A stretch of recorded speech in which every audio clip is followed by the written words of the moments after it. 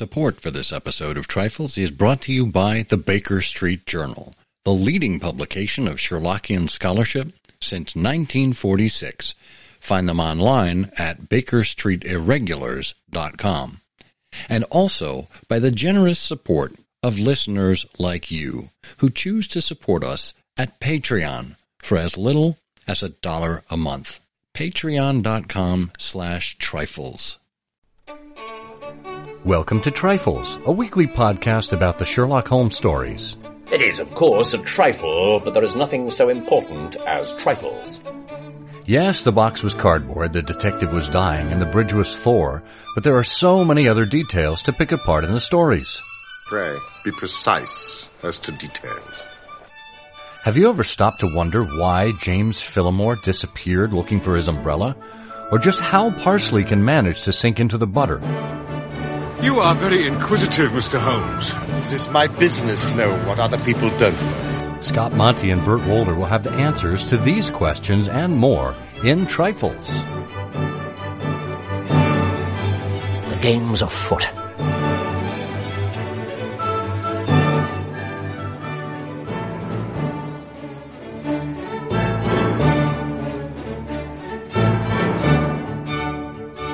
Episode 296, The Metaphysical Holmes.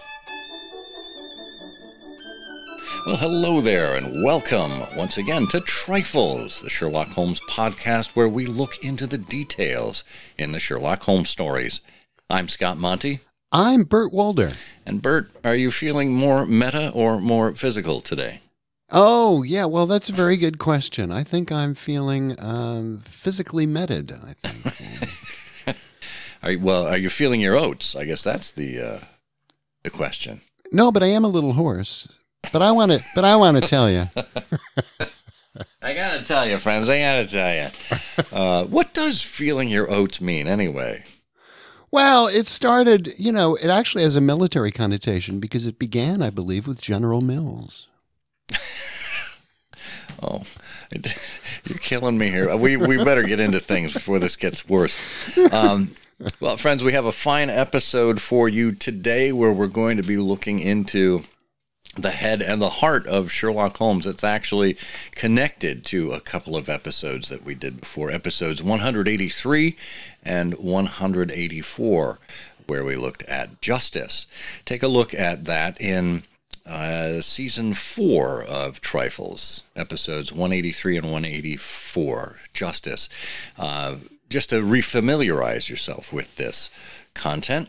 And while you do that, we'll just remind you that the show notes for this episode are available at ihose.co/trifles296, all lowercase. That'll take you directly to the entry at the SherlockHolmesPodcast.com website. There you can sign up for email updates and to become a patron, because in this episode, this is the end of the month, the end of August, we have a drawing, something we do every month. And in this case, we are doing the drawing for a free back issue of the Baker Street Journal.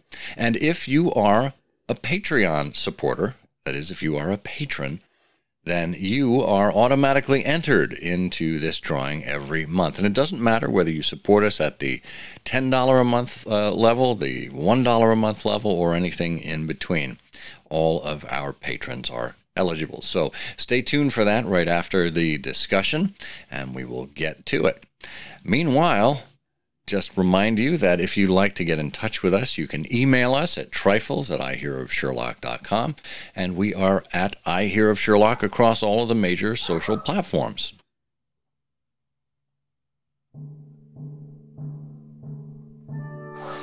All right, we are looking at the Metaphysical Holmes, and Burt, I want to give you the opportunity to discuss this because you were the inspiration.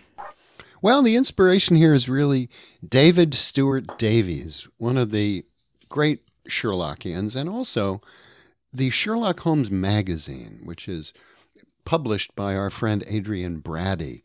And I'm sure we will have a link in the show notes to our interview with Adrian Brady. And this comes really from the summer 2022 issue number 9 of the Sherlock Holmes magazine. David Stuart Davies, the playwright, scholar, Sherlockian, has a recurring column in the magazine called Sherlockian Scribblings. And his entry here, his essay here, That Great Heart, considers Holmes as a metaphysical detective. And it's one of those very interesting observations that we wanted to share with you because it knits together a large number of elements that we've talked about at various times in the cases of Sherlock Holmes. But he does it in a way that gives us new insight into Holmes' choices and character. And he begins with this whole idea of metaphysics. He says in the 16th century, the school of metaphysical poets evolved. It was the age of the Renaissance man, and the poetry reflected this. And he cites John Donne, who dealt with, in his poetry, the strong emotions of either a physical or spiritual nature. And the subject matter of the poems related to the heart, while its expression appealed to and challenged the intellect. And it's that duality, the intellect and the heart, that David explores here. And he quotes John Donne's poem, "No man is an island entire of itself. Every man is a piece of the continent, a part of the main. Any man's death diminishes me because I am involved in mankind, and therefore never send to know for whom the bell tolls. It tolls for thee." Ah, good old Hemingway. And he caps it off, just by pointing out, and this is sort of the key to the whole essay here. He says, the essential message of this verse is that we're all responsible for each other. And with that responsibility comes the necessity to ensure that true justice for all is carried out. And, this is fascinating to me because for all of the credit that we give Sherlock Holmes for creating this profession, and he does say that outright to Watson, and, I am the only one in the world. It's a profession that I've created for myself. We tend to think of Holmes doing this because of his acute interest in science and deductive reasoning. And I don't think we give enough thought to Holmes's view on justice. We talk about justice as personified, as brought to life in examples as we did in episodes 183 and 184. And I think in those cases we were looking at the justice meted out by Holmes in the Five Orange Pips, the Greek Interpreter, the Engineer's Thumb, things that had unfinished endings, and how Holmes sought justice that way. And then we thought about disproportionate justice in episode 184, whether the outcome fit the crime, and the three students, the Musgrave Ritual, and the Sign of Four. But we don't really give much thought in these discussions to Holmes as a pursuer of justice for the sake of choosing this profession. In other words, did he choose the profession more because he was interested in justice, or more because he was interested in the scientific method? Yeah, no, really, that's a beautiful summary, and that's really sort of the key point of David's essay here. He says, everybody knows this image of Sherlock Holmes as the cold-blooded reasoner, the most perfect observing machine. This comes out a lot. And then he thrives on work. This great quote, of course, from Sign of Four, "Give me problems, give me work, give me the most abstruse cryptogram," and how he becomes depressed if he doesn't have work. But David echoes that point that you've just made quite well. He says, it can't be just his desire to work that drove him into this career. There must have been a deeper, greater motive. David writes, "Of all the areas of activity and study that could have challenged and perplexed that brilliant mind, surely crime would not have had the most immediate appeal unless there was another element yoked to it, which helped to create a greater motive." And there was, he says. That other element was justice. I'm struck by this because I just heard a podcast over the weekend, and the speaker on the podcast, he was trying to create an upbringing for his son in particular, how to transition him from a boy to a man, how to teach him about some of the more important things. And one of the things he mentioned were the 4 virtues of the ancient world: self-restraint, courage, justice, and wisdom. And I think about those 4, and I think we see so much of them personified in Sherlock Holmes and in the Sherlock Holmes stories. And if you can sum it up in a way, I certainly don't hope to approach the artistry of John Donne, but when you think about those 4 virtues, we need restrained people in a world of excess. We need courageous people in a world of fear. We need wise people in a world of fools. And we need just people in a world of tyrants. And that's exactly what we get from Holmes. Oh, I love that. That's a beautiful summary. And, it's one of those reasons why the study of philosophy, but also the study of, the ancient world, the ancient Greeks, the reasoning and ideas of Aristotle and Plato and Socrates seem to be continually rediscovered, with a cyclical nature, kind of like Sherlock Holmes is sort of discovered every 15 or 20 years by the new generation. But there is a profound value here that just echoes down through the ages. And of course, David, gets us off into this beautifully. It's lovely just to read his writing because it's so well written. He says, Holmes was all too aware of how the concept of justice in a just world fell short of the ideal in reality. Holmes many times bemoans the human condition, saying things like, we reach, we grasp, and what is left at the end? A shadow, or worse than a shadow, misery from the retired colorman. And David says his detective abilities are aimed at easing this gloomy situation, righting wrongs where he can, and bringing justice to the world. And this is his raison d'etre. And, now we will get into exploring that. Well, let's get right into that right after this quick word from our sponsor. The Baker Street Journal was first published in 1946, and its old series extended through 1949. It picked up again in 1951 and has been publishing ceaselessly every quarter since then. Every issue of the BSJ is packed with top-notch papers that reflect the sensibilities of Sherlockians from throughout the world. They might be scholarly in nature, giving us details on an aspect of Victorian life that maybe we weren't aware of. They might be tongue-in-cheek, that approach to the game where we wink at each other as we acknowledge Dr. Watson as the true author of the stories and try to figure out some inconsistency. Or they might be something that we never thought was related to Sherlock Holmes, and the author brings it all together for us. Whatever the approach, they're all represented in the Baker Street Journal. Plenty of varying opinions and researches on the world of Sherlock Holmes. Make sure you get on the subscription list to get your copy of the Baker Street Journal delivered to your mailbox every quarter by going to BakerStreetIrregulars.com today.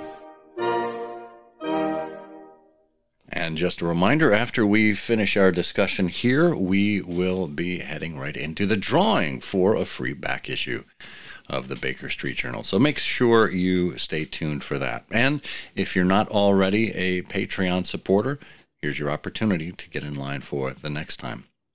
Well, Bert, we were talking about getting into some examples of Holmes bringing justice to his world and the metaphysical. Where does that leave us? It leaves us right here with a whole list of things to refresh our memories and to enjoy recollecting.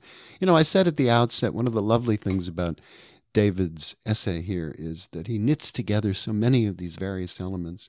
And he points out that in Abbey Grange, in the Milverton case, in the Blue Carbuncle, in the Devil's Foot, and there are many more, Holmes operates outside man-made law in order that true justice can prevail. In the Abbey Grange, for example, He rolls out his own justice when he allows Captain Croker to go free, despite the fact that he's technically a murderer. I am the judge, Holmes says, and ignores the limited strictures of the law, because Croker is essentially innocent.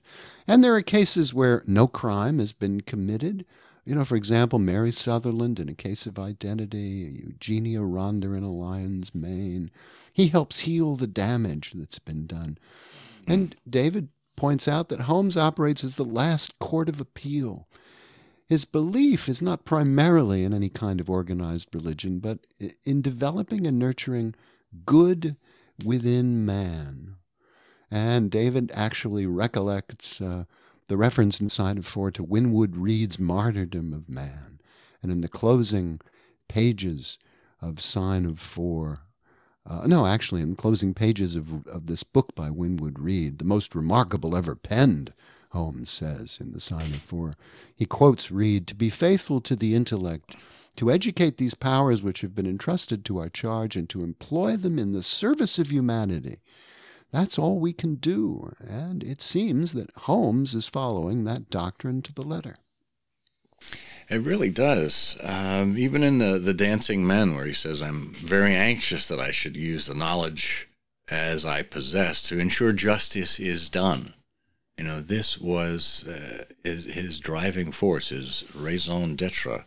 And we have to remember that he's operating in an age, in the Victorian age, when humanity was really trying to create order out of chaos.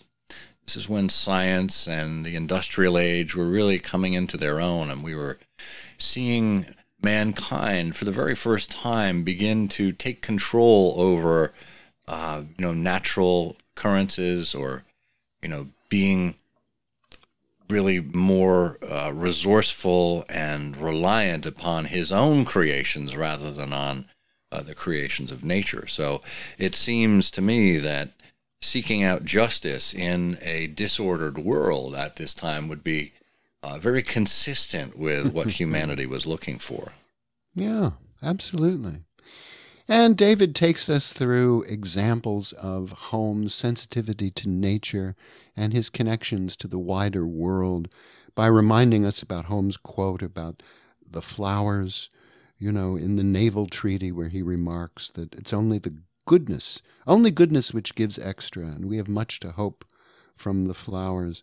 And of course, his reference in the Naval Treaty when he regards the innocence of youth as represented by the board schools, capsules with hundreds of bright little seeds in each, out of which will spring the wiser, better England of the future. And, David asks, so how is it that, based on all this evidence, we can accept Holmes as a brain without a heart, which is how Watson describes him in The Greek Interpreter? Well, Watson is always quick to jump to conclusions, and he later amends or even contradicts many of them. And then in Three Garadebs, there's this lovely scene where he sees for the first time the depth of Holmes' regard for him. And it's worth pausing on that for a moment. When Watson is shot by Killer Evans in The Adventure of the Three Garadebs, Holmes, he writes about Holmes, and he talks about the depth of love and loyalty which lay behind that cold mask. For the one and only time, I caught a glimpse of a heart as well as of a great brain. And, it's amazing it took them that long in their career for Holmes to express anything akin to loyalty or love for Watson. But again, he was a reasoner, and I think his love of justice certainly came out in a number of these stories that we've already mentioned. It was only at that moment of extreme danger that he expressed that love for Watson. And let's not forget that I think it was in Charles Augustus Milverton where he said, "I have some scruple in bringing you along tonight." Maybe that was Bruce Partington plans. One of the stories when they were breaking and entering, where he was concerned about Watson and in his pursuit of justice.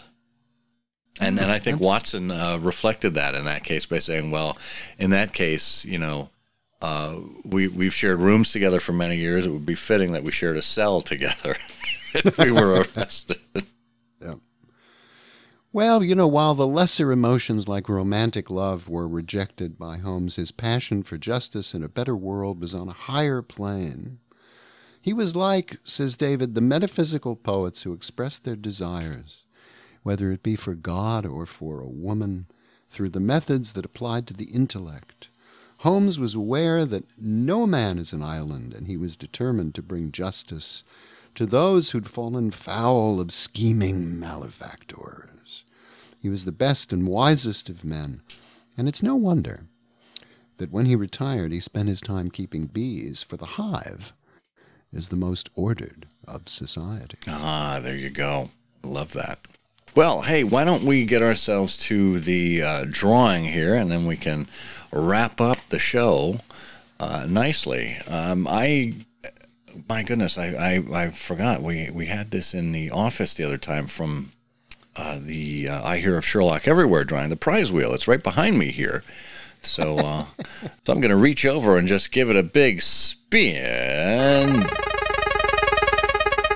Okay. Randomly stopping on number 10, and that looks like it belongs to Donald During.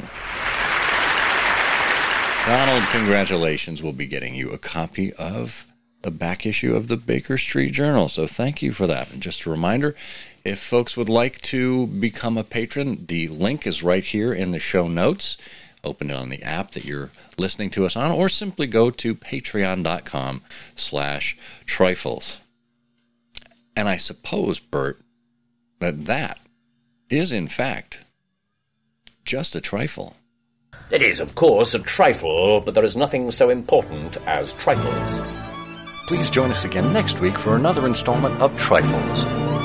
Show notes are available on SherlockHolmesPodcast.com. Please subscribe to us on Apple Podcasts and be sure to check out our longer show, I Hear of Sherlock Everywhere, where we interview notable Sherlockians and share news of the Sherlockian world. You've taken my breath away, Mr. Holmes. What do you want? Justice. For whom? No, we are not partisan. We just want to see justice done, that is all.